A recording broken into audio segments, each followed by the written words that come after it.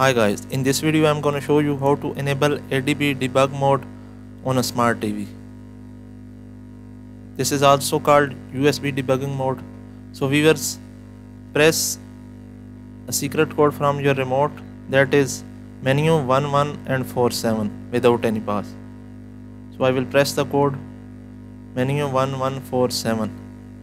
It will open the service menu of the smart TV.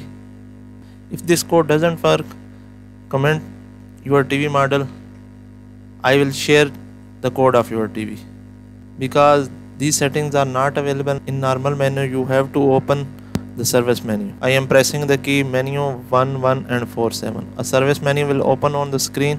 You can see that now we have go to the debug option. Press OK on debug, and here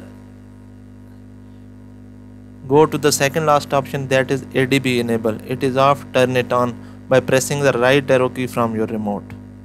I will press the right arrow key. Now you can see that it is on. Now our ADB USB mode is enabled. It is used to transfer applications and other things like that from your PC or laptop to the smart TV. In case of any query, ask in comment section. Thanks for watching. Goodbye.